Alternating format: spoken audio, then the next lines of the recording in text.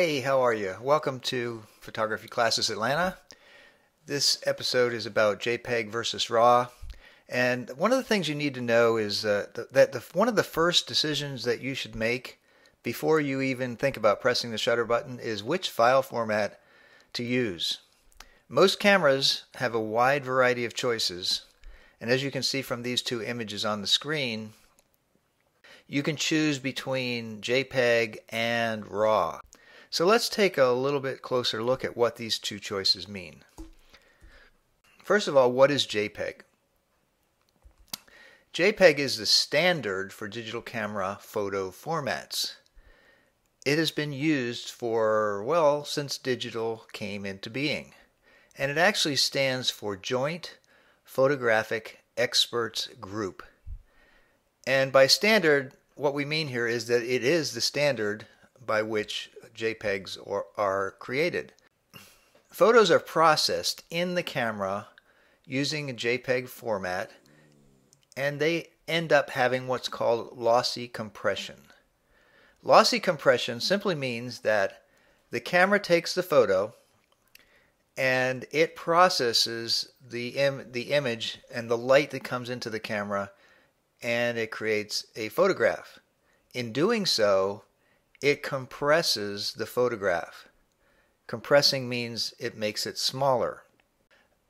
99.9% of all the photo prints and online images that you see are JPEG. So they're in this format. And this idea of lossy compression is what we need to take a look at. But first of all, let's see what RAW is all about. Okay, what is RAW? RAW is raw, and that means that it is unprocessed information in the camera. Whatever comes in is what you get out. And each manufacturer has their own format for RAW. And as you saw in the images before, the Nikon image said NEF, parentheses RAW. Well, that's the Nikon format for RAW. And then Canon has something called CR2.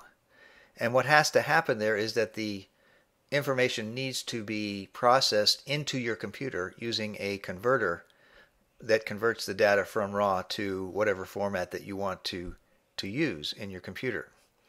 In RAW, no pixels are lost. There is no compression. So when you take a picture, all the information comes from your camera to the computer for post-processing. Now, therein lies part of the problem, in that all photos must be processed outside the camera. They have to be. You cannot print a raw image at Wolf Camera or Walgreens. Those images have to be processed in some way, and usually that's going to be on your computer. Okay, what about file size? File size is actually a function of what you choose in your camera menu before you even start. But what happens when you take a picture is that photo information goes into the camera the same each time. No matter what your setting is, the same information goes into the camera through the shutter. And what happens after that information goes into the shutter is the important part here when you think about file size and JPEG versus RAW. The light information is captured on your camera's image sensor. In this case, it was a 10 megapixel sensor. But then, according to the settings that you picked, the camera processes the image at the proper size and in the proper format. If it's set in JPEG format, it discards some of that information in order to make it a smaller size. And that missing information from a JPEG image is what is the victim of lossy compression. Some people don't like that. And that's where the argument comes up. So let's take a look at that. What is the argument?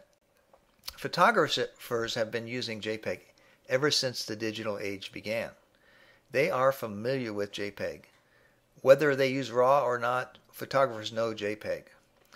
Now, RAW requires special software to convert the files to JPEG because you have to end up with a JPEG image in most cases.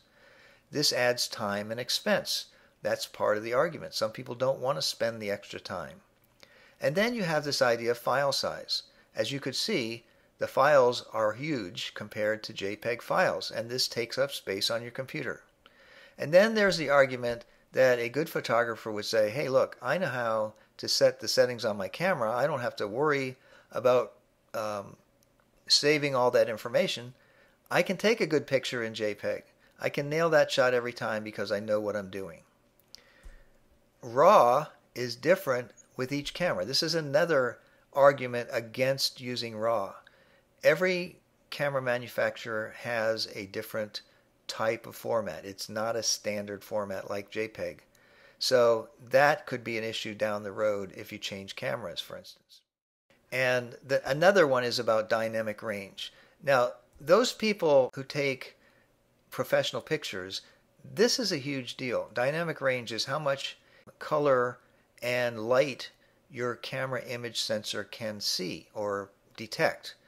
And your eye actually sees a huge range of light information, color information, contrast, and that kind of thing. And then if you've taken many pictures, if you're in a very sunny day, your camera does weird things. It makes things look very eerie sometimes, using blown out images where the sun would have been. You can't see anything but white there, and then sometimes everything else is in the shadow. So some weird things happen in very light contrast situations. Well, this gentleman named Gavin Syme, he posted a picture using a JPEG format, and it was taken in the middle of the day. You can see the shadows there. And then what he did was he took this image, he posted it, but he also took the raw image and he put it on his computer and did a little processing, and he ended up with something like this. Now you can see this is a much nicer rendering of this image. Notice that the sky is not white anymore. It has a really nice blue sky with some clouds up there. This is what he saw when he took the picture. But the camera saw this in JPEG. That's because of this dynamic range issue. So he ends up using RAW and JPEG to get this image. And here's a side-by-side comparison so you can see the difference as well. Okay, so which will it be? In most cases, and I would say this is above 95%, JPEG will suit your needs. Most of the time you don't need any additional processing. You can use the creative modes on your camera to get some really cool pictures and that kind of thing. RAW is insurance for me. I can use it, and if I mess up the settings, I generally can fix the picture in Photoshop. It is becoming the standard, not for every professional, but for many of us. So RAW for me is insurance. Now here I have a couple of pictures that I want to show you. This picture was actually taken in JPEG plus RAW on my Canon digital SLR. It's a picture of my son and his family. This picture right here is a JPEG. It was taken in JPEG, and then I didn't take any extra pictures. This was just recorded as two separate pictures in my camera. Here's the RAW file right here. Now, it may not look a whole lot different to you just seeing that little leap from one to the other, but it is quite a bit different. Now I'm going to go back to the JPEG image. Notice the contrast and the color, especially on the mom's shirt there. Now watch her shirt. See how it kind of faded out a little bit and lost some of the contrast? Well, when I took these pictures, she said, hey, the JPEG images look a lot better. And they do. That's because the camera processes them. But when I take those photos and put them on my computer and use Photoshop on them, I end up with something that is very nice. Well, we've come to the end of the JPEG versus RAW video, and hopefully this is enough information for you to make a decision about whether or not you should use JPEG or RAW. One thing to keep in mind though, keep on shooting.